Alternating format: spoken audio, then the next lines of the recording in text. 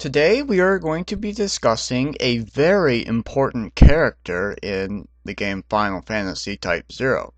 And one can also argue that this character is also very important in the Final Fantasy series as a whole. Today we will be talking about the great Gilgamesh! And I'm only going to say it like that once because I'm going to be saying his name a lot. But here we go. Anyway, one of the first things I want to bring up with in Type 0 is that the first question would be, is this Gilgamesh the same Gilgamesh as in the series? Some people have said it is, like me, and some people say it's not because, they can't believe he'd ever be this freaking awesome. But anyway, let's get into it. There are various factors that allude to this being the same Gilgamesh. And let's start with Gilgamesh himself. You notice his hairstyle, it has that samurai Musashi ponytail hairstyle that he usually has in all his appearances. He's also wearing exotic armor like he usually does in all his appearances. And if you fight him enough times by replaying missions involving him, you can get Genji equipment from him. Or you're awarded with Genji equipment, I should say. But Genji equipment is a theme with him that you can get from him, and it's usually the strongest armor in the game, if not one of the most strongest in the armor. If it's not the strongest, it's usually the second or third best, and specializes in magic resistance, which alludes to what Lorca's Crystal does. It specializes in offense and defense, but mainly it negates magic by a crap ton, and this is very important. Furthermore, unmasked, you can see his face and his facial features, and it looks very similar to the Gilgamesh in Final Fantasy XI, which, depending on perspective, can be seen as the same one, but in a lesser role. Just later the pirates and whatnot, but they look really similar, including hairstyle and the way it's set up. But if you also look at his face, you can also see that he has those tribal facial markings, those war markings, and if you compare them with the Final Fantasy V version and other versions, you can see those markings are very similar. And with the Final Fantasy V version, you can see they are pretty much the exact same thing, exact same placement and everywhere, and it's a direct link. See, I can't talk today because it's so fascinating. Continuing on, another thing to notice is that he has more form, and I have a theory on how this comes to be, but we're going to get into that later.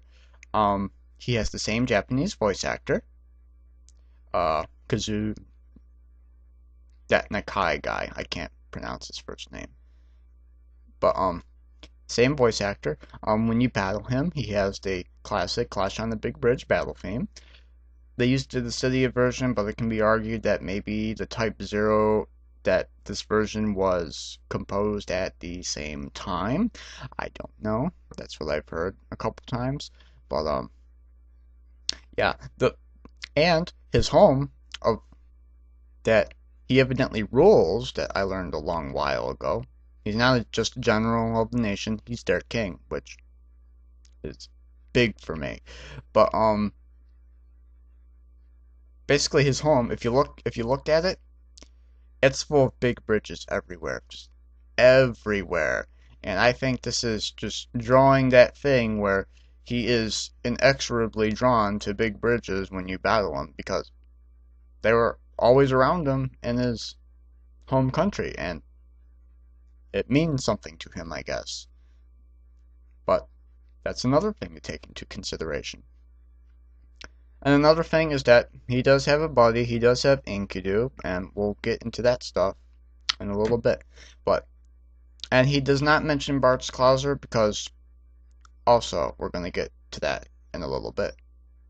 because it's very important that it's not about after meeting Bart's-Klauser, it's before meeting Bart's-Klauser. So now that we've drawn these conclusions of these similarities and basically said this is pretty much the same Gilgamesh, we are going to get into the story aspects of Type 0 as a game and how it correlates to Gilgamesh, the character.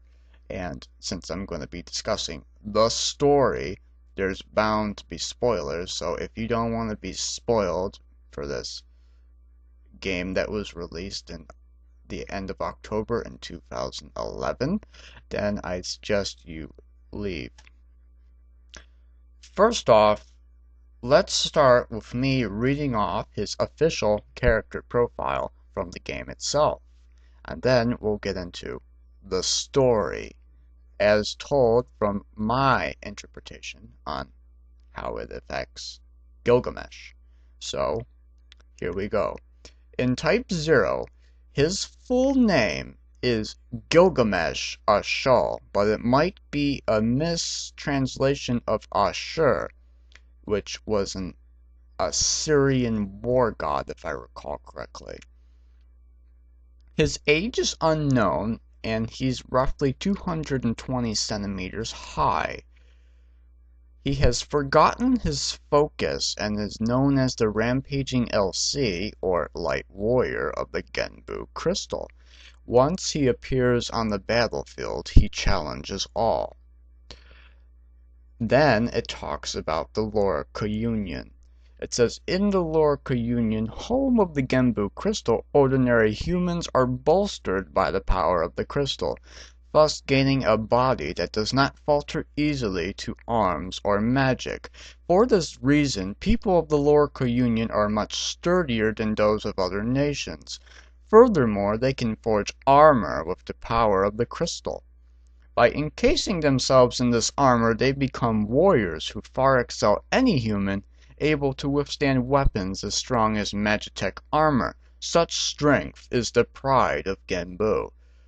The Genbu Peristilium, which is basically their capital, home base, stuff like that, keeps the Genbu crystal within the underground royal palace.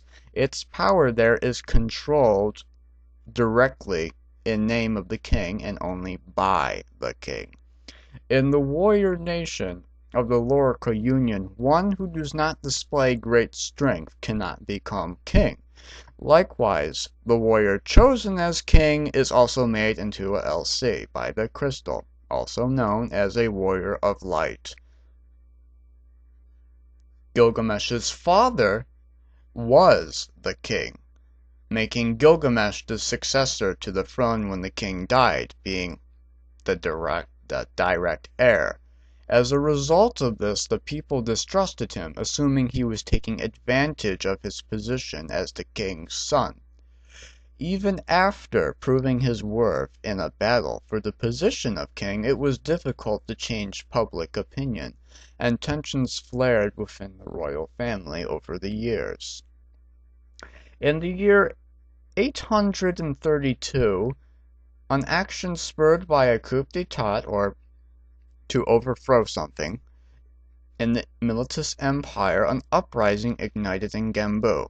Basically, the Genbu people who were against Gilgamesh wanted to do that too. The rebellion was quelled by the loyal Enkidu, Gilgamesh's best friend, who gave his life in the battle. Afterwards, Gilgamesh was stricken with grief and sadness. As Enkidu's last will and testament, an appropriate punishment was doled out. The leaders of the insurrection were banished from the nation. Banishment and exile instead of killing them outright. This is a thing that goes in with Gilgamesh's "I'll take your weapons and I will spare your life" kind of thing. Continuing on, after this event, Gilgamesh was chosen as an LC and became king, the strongest Lorica had ever seen.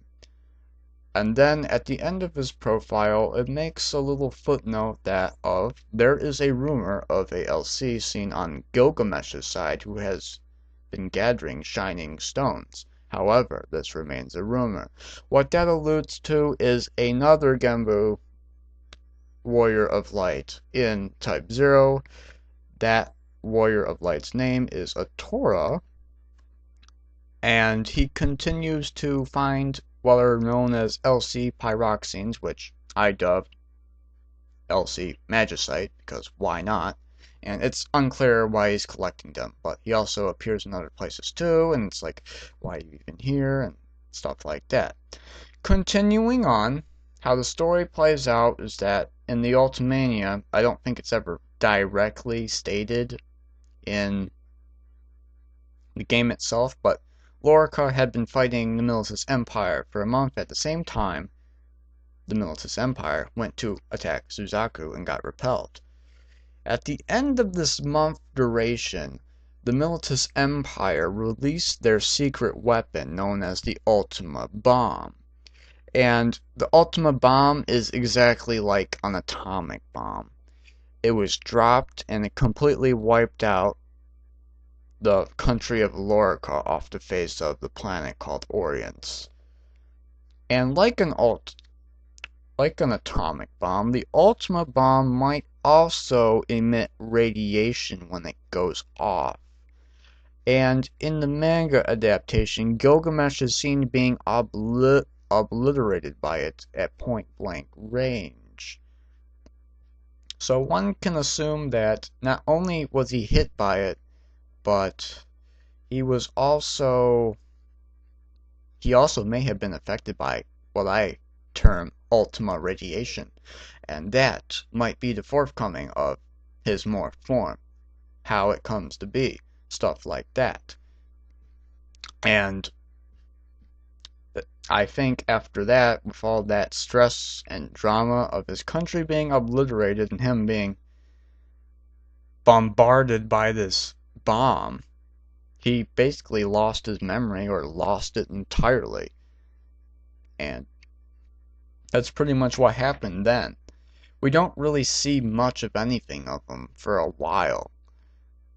And basically, all the other nations just assume that everyone in Lorica died, it's wiped off the planet, and no one goes to claim that territory because there weren't really any resources they could use, and I think the Ultima Bomb probably got rid of a ton of them, if there was any left.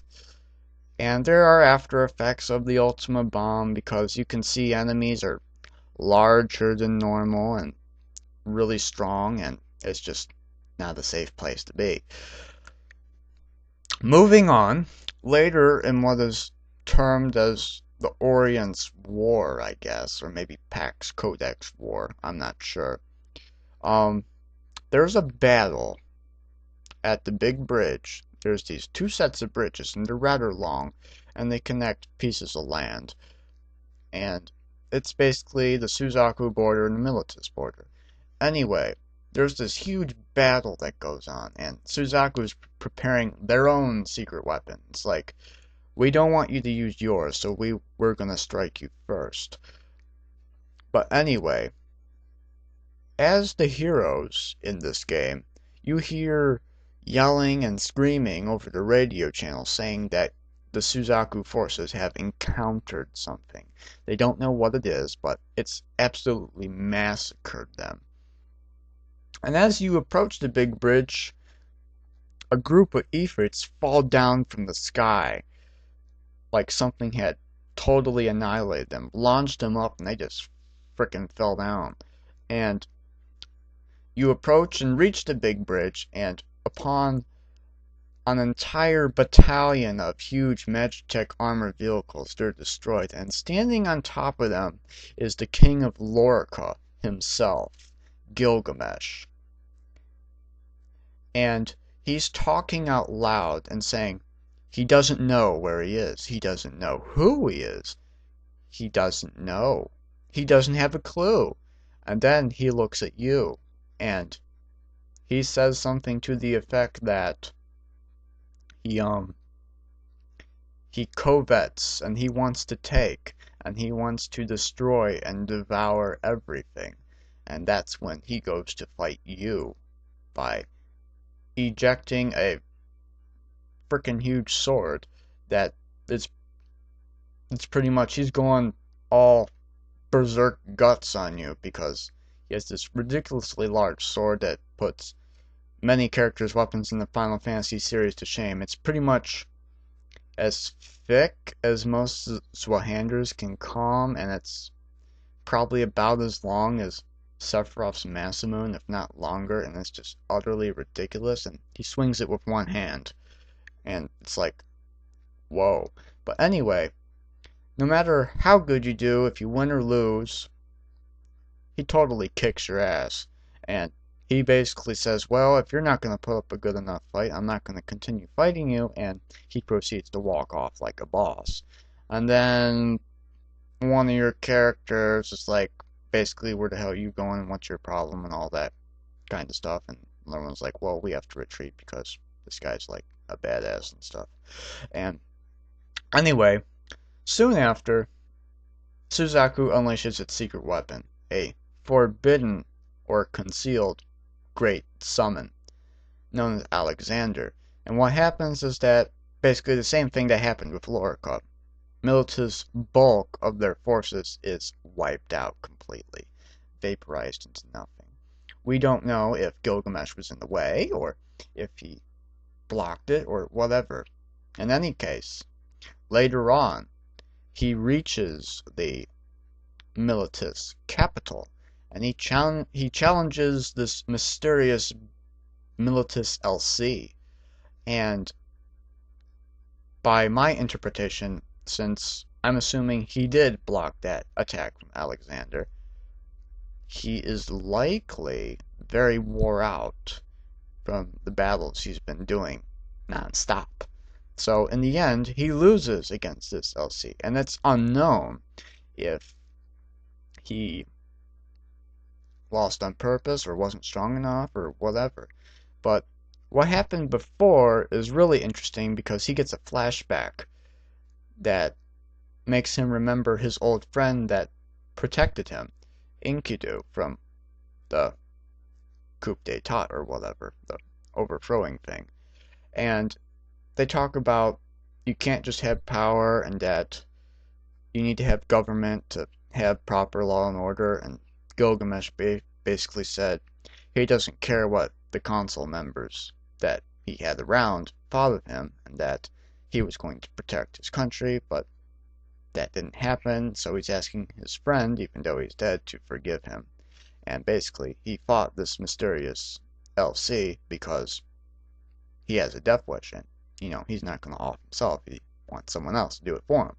So he goes, he battles. I guess they put up a decent fight, but he still loses. He yells in pain, and he tries to say he is Genbu's whatever, but he eventually falls on his knees. Now, this can be taken one of two ways. You can assume that he died, or you can also assume that he was dragged down to the dimensional rift, because as it plays out, before you fight, he has this sort of darkness emanating around him, and even circular even by his feet, and it just makes me wonder, maybe after he lost, he was consumed by his own power that he had as a light warrior, and was dragged into the interdimensional rift, and the powers that be will make him survive for whatever reason. And that's really all I can say about that, because when you replay the game several times, you can eventually fight him in his multi-armed form with a crap ton of weapons that he got from somewhere. Don't know if he pulled them out of his ass or he beat up some people and took them.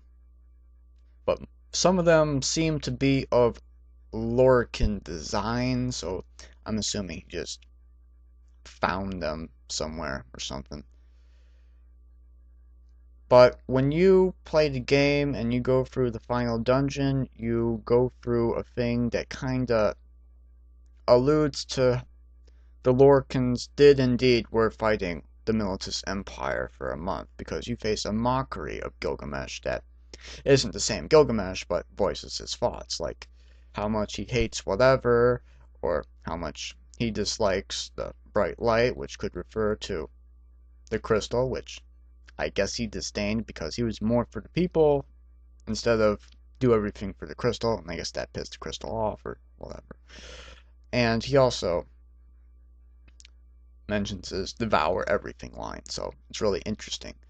But evidently he survives, and in the credits you see he has discarded his old armor and his old weapons, so I think that was a goodbye note to his nation, that he didn't deserve to keep these things because he failed to protect his country. He knows that, and he has to walk away from it, and if he can't live as a king of a nation, then maybe he should try living as a man. And let's be honest, with the whole radiation thing going on that I've come up with, and how he has his morph form, can you really call him a person anymore? Well, that's just it. He's something more. The only thing that could really describe him is his name. He's simply Gilgamesh, and that's how it is. And I would assume that he just keeps on going, and he lives for centuries, and he's looking for legendary weapons to take, because he has that mindset from his people that he needs to display his strength. He needs to find power, and him finding power translates to him to finding weapons of great power, and that's how it's been going down ever since. And I just think that to put him as the king and correlate everything to the Epic of Gilgamesh, and how everyone from that nation was named after someone from the Epic of Gilgamesh, is just amazing, and I just love it. And I just love how they made them so freaking awesome. In one early screenshot, they had him with his sword out on the big bridge, and his dialogue said, basically, "Show me your strength. I wield the strongest weapon there is. I shall strike down all who stand before me." But that was cut for whatever reason. But yeah, it was really awesome. But yeah, I think this really elaborates more and makes Gilgamesh the most dynamic character in the entire series, and makes everyone look like crap. I mean, it definitely makes everyone from Final Fantasy 13 look like crap. And if I'm bashing on 13 just to bash on 13, I will do that because I hate that series so much. It should be its own little thing. Probably would have done so much better as a separate intellectual property, but no, we had to have that use the Final Fantasy name for, name recognition. But it is what it is. But fact of the matter is, Gilgamesh in Type 0 is awesome. And yeah. But that's pretty much all I have to say on the matter. It's just that I hope Gilgamesh appears more, and I'm looking forward to what happens in Final Fantasy 14. I'm not going to play Final Fantasy 14 because I don't play Final Fantasy MMOs. I don't justify buying something then having to pay a monthly fee. So yeah, but can't wait to see what happens with that, because I love everything Gilgamesh. Gilgamesh will be a specific line quest, as in there's a bunch of quests that are specifically about him, and that's going to be awesome. And I don't have much of an opinion on Lightning Returns, but if Gilgamesh is in that game, if he appears in that game, great, I'll be interested in that, but I don't know. But yeah, that's pretty much my analysis on Gilgamesh in Type 0, and I hope you enjoyed what I had to say, and I'll talk to everyone later. Bye.